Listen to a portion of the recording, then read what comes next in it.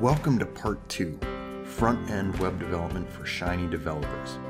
Part 2 is the first major part of the Shiny Developer course where you will learn how to gain complete control over the appearance of your Shiny app. Shiny is built on top of Bootstrap 3 and will kick things off by making a Bootstrap 3 cheat sheet that incorporates all of the major Bootstrap classes.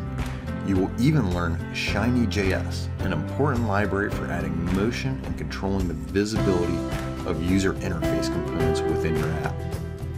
We'll end by using R functions to create custom UI components.